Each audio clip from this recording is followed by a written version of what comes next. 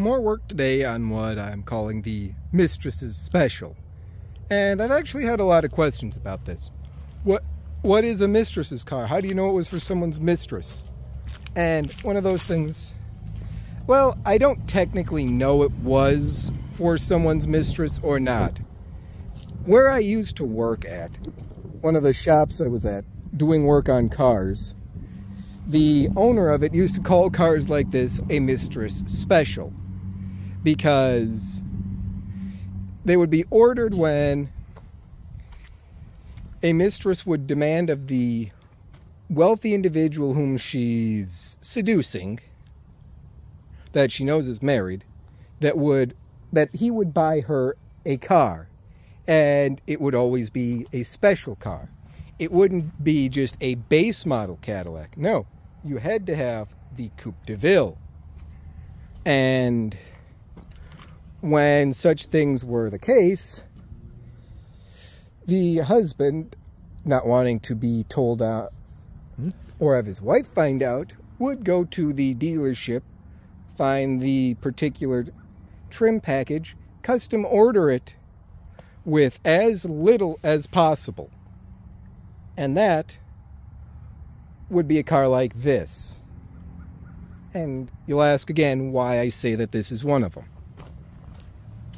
The lack of trunk lock, the only basic pieces, little things like the door trim that you get with the Coupe de Ville package, same with the little marker lights, but there is no mirror on the passenger side.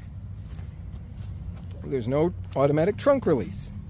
And Posi traction rear end? No. Watch. See, if both wheels spun forward, it'd have Posi. Standard diff. But you will note that on the progress of working, there's now a drive shaft in there with 4 shiny new bolts. I've already pulled one of the jack stands. Yes, I use Harbor Freight jack stands because, quite frankly, I don't value my life.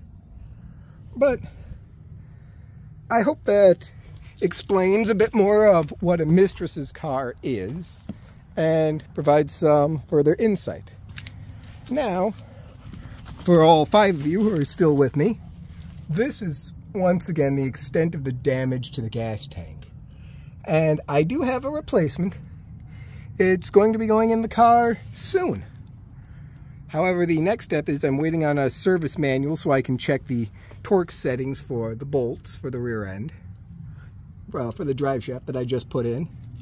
And then I'm going to replace all of the vacuum lines, run it off of a fuel cell to get it moved around to where I can work on the gas tank on my driveway, because I absolutely hate doing work on the dirt when I have a nice workable driveway over there.